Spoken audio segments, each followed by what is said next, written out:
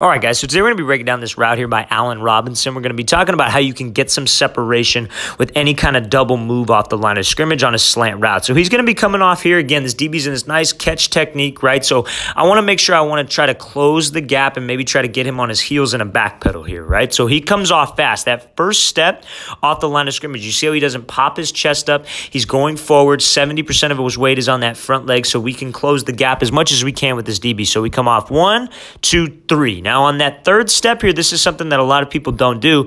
They'll make this double move and they'll just go 1, 2 and their feet won't actually move and their upper half will stay square.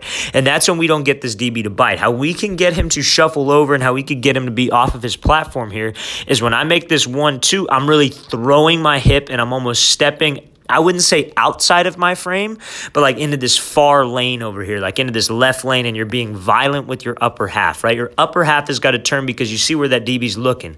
He's staying disciplined with his eyes. He's watching that number. So if I turn my number and I'm really throwing my hip into this break, that's more than likely to get him to at least lean to the outside so I could be able to get some separation. Now, let's say he does get hands with this right arm. All I know is I want to take an inside release. I'm running a slant. I just got to have a plan for my hands to be able to swat this arm off and then get some separation. Let's watch it again one more time. So here, 1, 2, get him off. Make sure I'm throwing my hip. Make sure my upper half is violent.